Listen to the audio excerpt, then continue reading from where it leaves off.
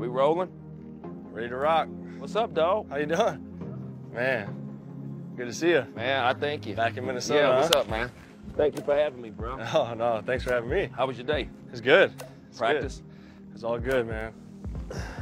Here in Minnesota, with the man that's making all the noise, Mr. Adam Thielen. I've heard this story. You got to take me through our first meeting because I do not remember. You got to take me through our first meeting. Oh, yeah, that's a good one.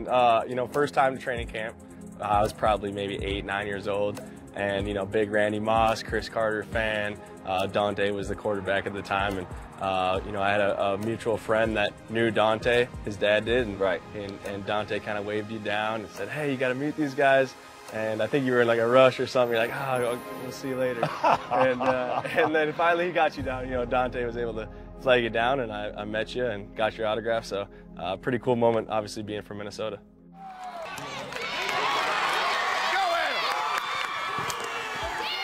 Being there, Minnesota State, Mankato, you know, you didn't have the look, you didn't have the accolades, you weren't invited to the combine.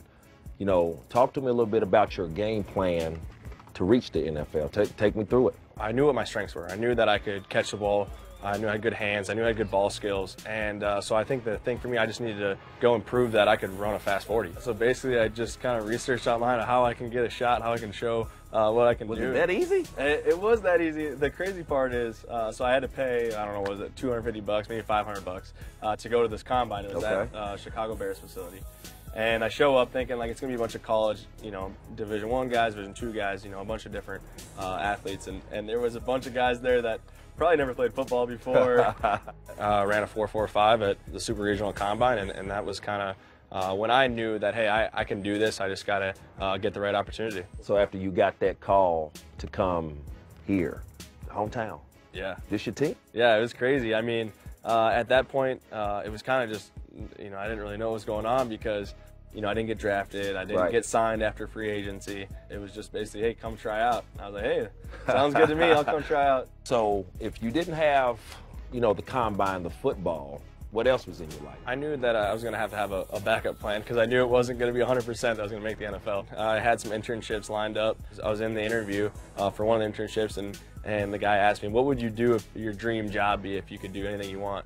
And I said NFL football player, and the guy kind of laughed. What's his name? I don't remember the guy's name, but well, I'm gonna tell you what. I hope you watching this because since you laughed at Mr. Thielen, laughs now back at you, sir.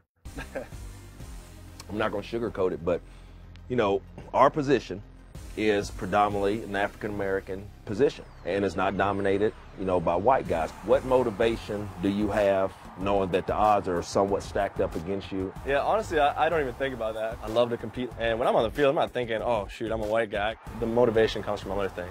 Is there any trash talking going on amongst you guys back there? Or? You know, I've had guys say, you're pretty good for a white guy. See what I'm saying? Which is interesting, because I don't know whether I'm supposed to take that as a compliment or not. This quarterback of yours is tearing airwaves up. So with Case Keenum, is he the future of the Minnesota Vikings, or would you say he's more like he has the hot hand, so don't change it? You know, that's a tough question for me because, you know, I'm so laser focused into what I'm doing, but I do know he's the future this week, and he's a guy that we have a lot of faith and trust in. He's just a great leader and a guy that's going to go out there and make plays.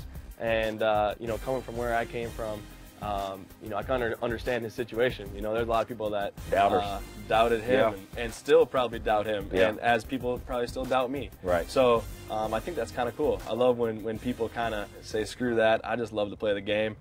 Big game in Atlanta. You know, they have a fast secondary. What do you think you need to continue to do to keep this hot streak going?